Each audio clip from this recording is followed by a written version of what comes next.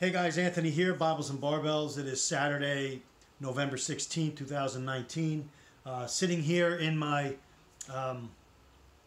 bunker, in my garage, in my man cave, in the area where I do a lot of my studies and working out and prepping. And so this is the place I like to be. And today I bring a devotional study that I want to put up there. It's entitled, Get Out, Has America Asked Jesus to Leave Their Region? But before we get into that, we've got an Arctic blast here the last couple days. Several days this week in the Charlotte, North Carolina area and into South Carolina. It's been in the 20s. Today it's a little bit warmer. It's in the low 40s, I think, but extremely windy, about 20-25 mile an hour wind. So I've got the heater on here right next to me. Hopefully it doesn't drown out any of the sound. And so I got my devotional ready. We got the Word of God ready to look at in our study today. And so let's get to it. Again, thanks for joining me. And I want to open up today. First of all, we'll open up in prayer. That's always good, opening up in prayer and closing in prayer, because the words I say really mean nothing. It's the words of Elohim that matter. It's the words of Jesus, Yeshua, that matter. And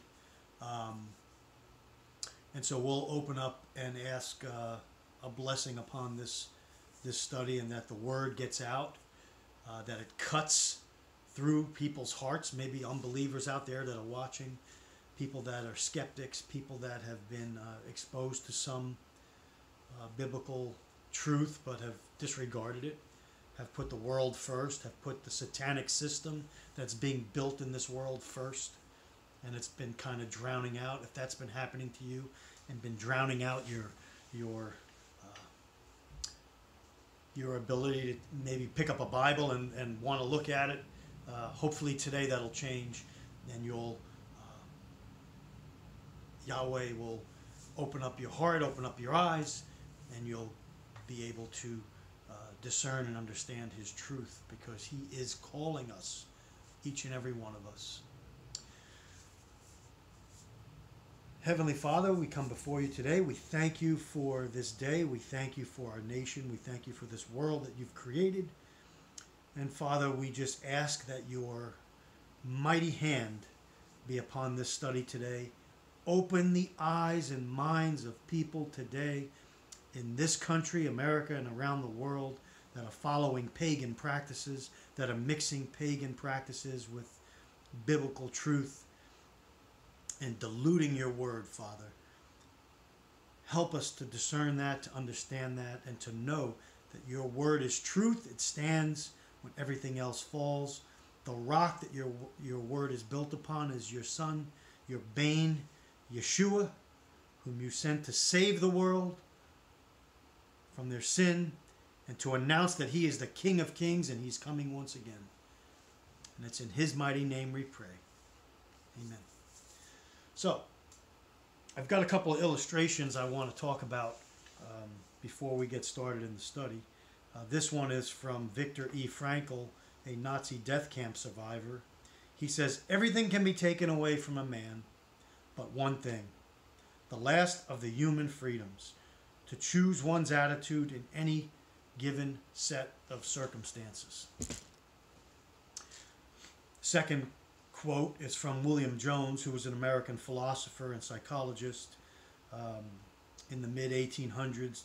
He lived to 1910, and he's noted as the father of American psychology, graduated from Harvard Medical School. He says, "Whenever two people meet, there are really 6 people present. There is each man as he sees himself, each man as the other person sees him, and each man as he really is." Patrick Henry would write in his will, and he says this, "I have now disposed of all my property to my family.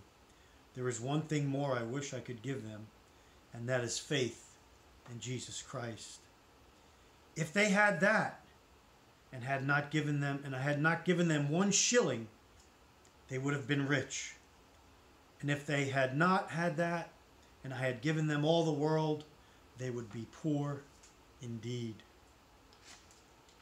The scripture we're looking at today, my main scripture that I chose, is from Mark, the Gospel of Mark, chapter 5, verse 1 through 20, the healing of a demon-possessed man. And I chose this scripture because I think it kind of symbolizes and really goes with the title that I've chose today for this devotional. And you'll see as we read through this scripture in verse 17, where the people began to plead with Jesus to leave their region. So let's get started, and let's read God's word and help it to absorb into our hearts and into our minds. So Mark chapter 5 starts in verse 1. They went across the lake to the region of the Gerasenes. When Jesus got out of the boat, a man with an evil spirit came from the tombs to meet him. This man lived in the tombs, and no one could bind him anymore, not even with a chain, for he had often been chained hand and foot, but he tore the chains apart, broke the irons on his feet. No one was strong enough to subdue him. Night and day among the tombs and in the hills, he would cry out and cut himself with stones. When he saw Jesus from a distance, he ran and fell on his knees in front of him. He shouted at the top of his voice, "What do you want with me, Jesus, Son of the Most High God? Swear to God that you won't torture me." For Jesus had said to him, "Come out of this man, you evil spirit." Then Jesus asked him, "What is your name?" "My name is Legion," he replied, "for we are many." And he begged Jesus again and again not to send them out of the area. A large herd of pigs was feeding on a nearby hillside. The demons begged Jesus, "Send us among the pigs. Allow us to go into them." He gave them permission, and the evil spirits came out and went into the pigs. The herd, about 2,000 in number, rushed down the steep bank into the lake and were drowned. Those tending the pigs ran off and reported this in the towns and in the countryside, and the people went out to see what had happened.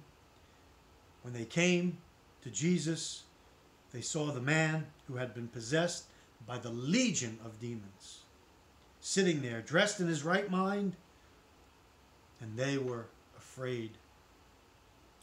Those who had seen it told the people what had happened to the demon-possessed man, and told about the pigs as well.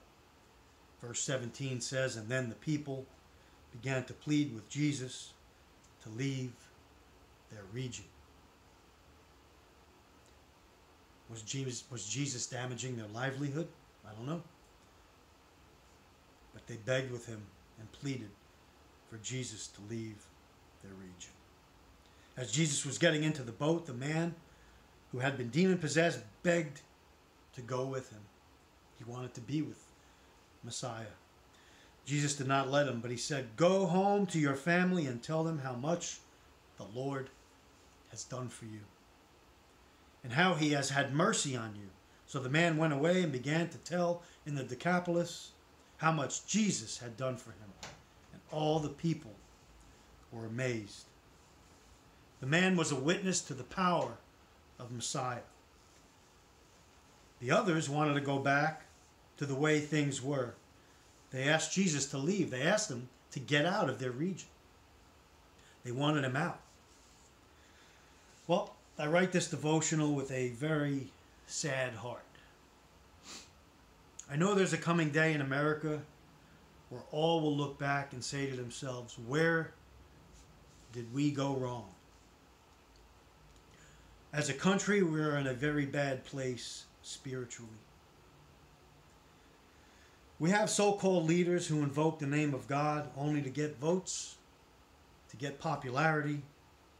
We have other leaders who only care about power, and the only thing they'll do And they'll do anything to seize that power. So if it involves invoking the name of God and peppering people with that, they'll do it in order to seize power. We have a population, a populace that is bent on self-indulgence, only interested in promoting self and willing to forsake everything and only care about what others think of them. We've lost our first love. What went wrong? How did we get here? Many today look at our current president, Donald Trump, and you see this being November 16th, so you see the news yesterday, the impeachment proceedings or whatever, the charade that's going on by these so-called leaders that care so much for the people, that care so much for the country, and yet they're trying to usurp a sitting president from even before he was president. But many of us look to Donald Trump to answer and solve all our problems. Can he do it? Can he bring lasting peace to America? Those that place their hope in this are only fooling ourselves or themselves and fail to see the underlying problem in America. Yes, we have a great country still. Yes, our country affords us many freedoms still, if you can call them freedoms. We lose more with each passing day, week, month, year, and we've given up so many in the years leading up to where we are today in 2019. Yes, when we look at the rest of the world, we're rich. We're mightily rich indeed, financially, where most people around the world are not. Materially, we're well off. But I will show you in this devotional that we are poor, pitiful, and ripe for destruction. Destruction is headed our way. How is it, you might ask? How is destruction headed our way? We have abandoned God, Elohim, Yahweh. We have abandoned His commandments. We've abandoned His commandments as a country. His Torah, His law, as some people or most Bible teachers call it. His Torah, His right rulings, His precepts, His loving instructions to His redeemed people are being abandoned and trampled upon by those in power and by Americans themselves. Little do we know what's headed our way by doing this. It's not very difficult to look at God's commands and compare it to what we are actually doing as a nation today. And you'd just be fooling yourself if you're sitting there and saying that we're following God's commandments. Many of our church leaders say we are no longer under God's law. God's law no longer applies. Well, I was taught that too. Yet God's commands are eternal. His covenant with His people is blessings for obedience and curses for disobedience. They're for our own eternal good. So how many laws do we have in America? How many laws do you and I follow as American citizens? Hundreds, maybe thousands of laws. You follow them with no problems, no questions asked. But yet, you'll have a pastor sitting in a pulpit and say, the law doesn't apply to you. You have a freedom in Jesus. Everyone needs to come to Yeshua for salvation. First for the Jew, then for the Gentile. That does not change. However, His commands and His laws still stand. They're right rulings. They're what keeps the nation, which keeps you as a redeemed people separate from the unbelieving world. The light in the darkness. Thousands, most of us follow many laws because we know there are consequences if we don't follow these laws. We're doing the very opposite of what God says in His Word. We say we are a Christian nation, but by our actions we deny that very statement. And if we claim to be a Christian nation, then we should see ourselves as a redeemed people, purchased by the blood of Yeshua, separate from the world, a light in the darkness. The first commandment says this in Exodus chapter 20, verse 1 to 3. And God spoke all these words, I am the Lord your God, who brought you out of Egypt, out of the land of slavery. You shall have no other gods before me. The Hallelujah scriptures says it this way. And Elohim spoke all these words, saying, I am Yahweh, your Elohim, who brought you out of the land of Mitzrayim, out of the house of slavery. You have no other mighty ones against my face. So that's how the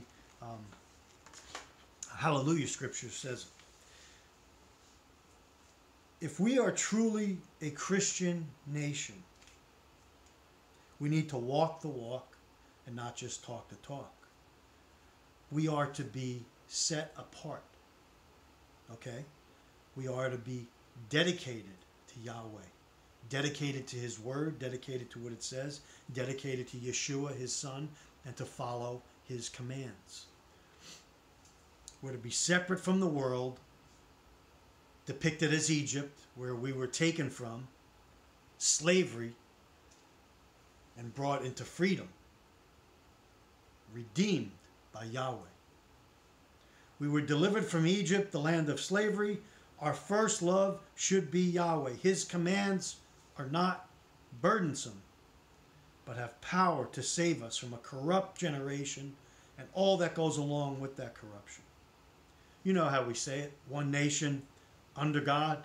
You know, we recite that if we're still allowed in many schools and institutions. We say it, but we do not live it. We could look or maybe forget what our Heavenly Father did for Israel.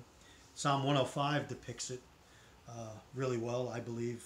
Verses 42 to 45 says this, For he remembered his holy promise given to his servant Abraham. He brought out his people with rejoicing, his chosen ones with shouts of joy. He gave them the lands of the nations, and they fell heir to what others had toiled for, that they might keep his precepts and observe his laws.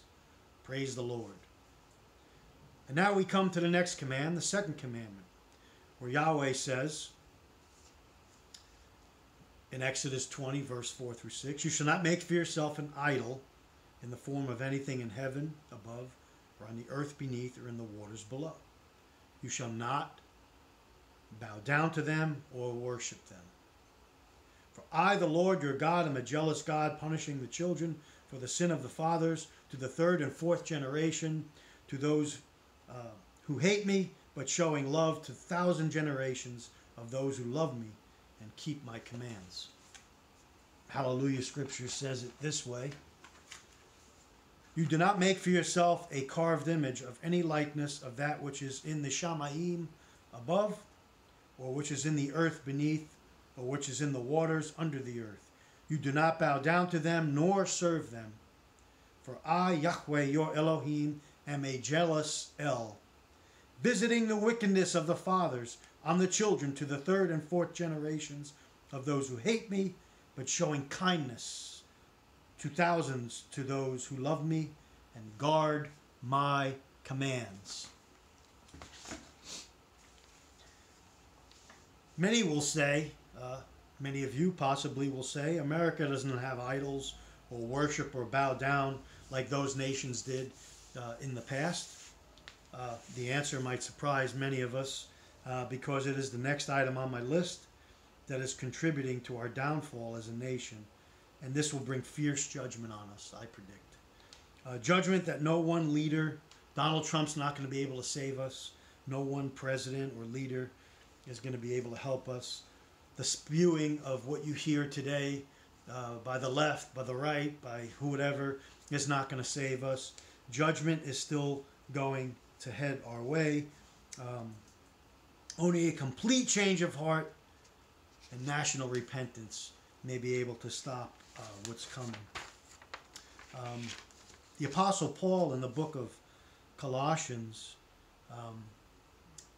in chapter 3, verse 5 through 6 says, and let's really listen to these words that the Apostle Paul says. He says, "Put to death, therefore, whatever belongs to your earthly nature.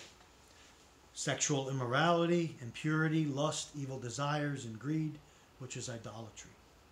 Because of these, the wrath of God is coming." Because of these, the wrath of God is coming. America has a big problem with idolatry.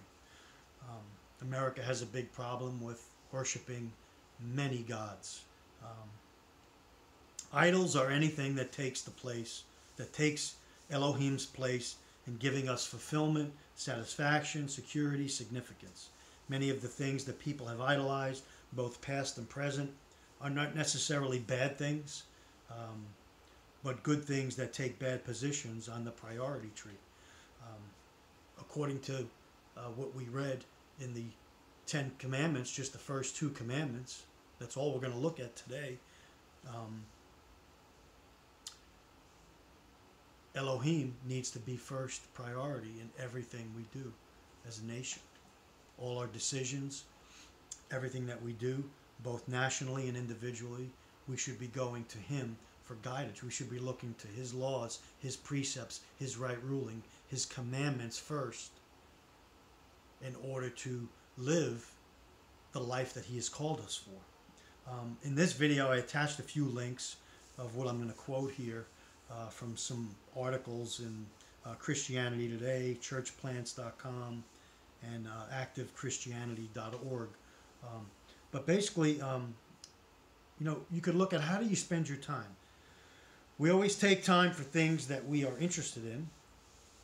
My hope is eternal life with the Father and the Son. My whole being should be focused on such a glorious future. If my eyes are really open to see that a life that is pleasing to God is what really matters, then all the temporary distractions will fade away. They will no longer have value. I should be able to say with Jesus, "My kingdom is not of this earth." John 18:36. So take a look back at your past week and ask yourself, where were my thoughts? What was I busy with?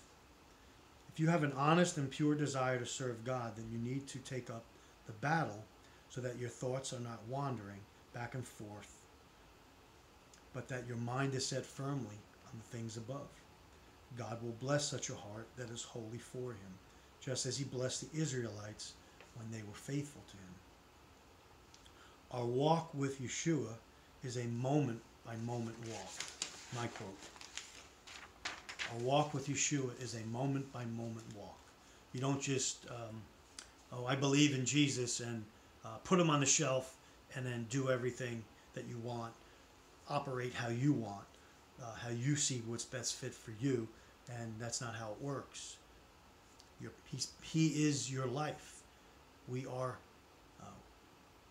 created by Him and for Him, and therefore we must live moment by moment. When we do that, a lot of the things that entangle and bring people down will fall off like chaff. One of these articles says, and I believe with this assessment, that Americans are fundamentally polytheists, with these idols in America worshiping at shrines of the many gods. At very best, we're polytheists. We say one nation under God, which signifies one God, but we're really polytheists. And I agree with this, what they say here. America has, and this one article talks about 7 most popular gods. Not necessarily the highest loyalty. In other words, we don't give any one of these 7 gods, these idols that we're gonna mention here, the highest authority, but we're functional polytheists. But our sincere and central devotion is not to one God. The question then becomes, what is your or my functional pantheon? From a biblical perspective, such gods are really idols, idols that the Bible both denounces and mocks, like we see in the second commandment. So I'm just going to look at from 7, 6, 5, 4, 3, 2, 1 in that order. So national security, we see our, and really big since 9/11. We were attacked. We chose to give up freedoms for more national security. The God of nationals. We came together as a nation briefly. We're going to go against terrorism. We're going to give up these freedoms. The government's going to get bigger. We're going to give them more power to keep us safe. National security is everything. That's our God. It's going to solve all our problems. Just give it all to the government. They know what to do. They know what's best for us. They'll solve our problems. Number 6, money, riches, and wealth.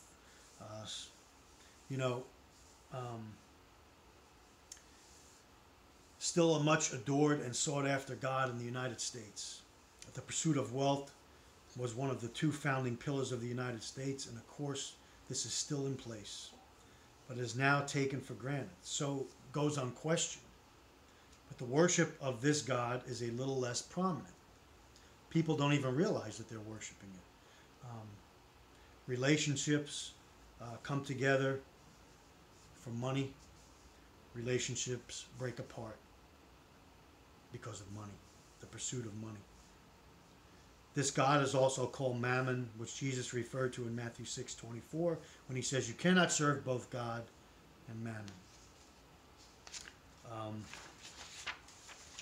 Next on my list, and as a prepper, guns. The worship of guns in the United States. Though the Second Amendment gives us the right of the people to keep and bear arms, I'm not denouncing that right. I'm not saying that that's not the case. I'm saying that it can be unhealthy to just rely on guns is going to solve all our problems in the United States. If the government becomes tyrannical, we'll overthrow the government with our guns, we say.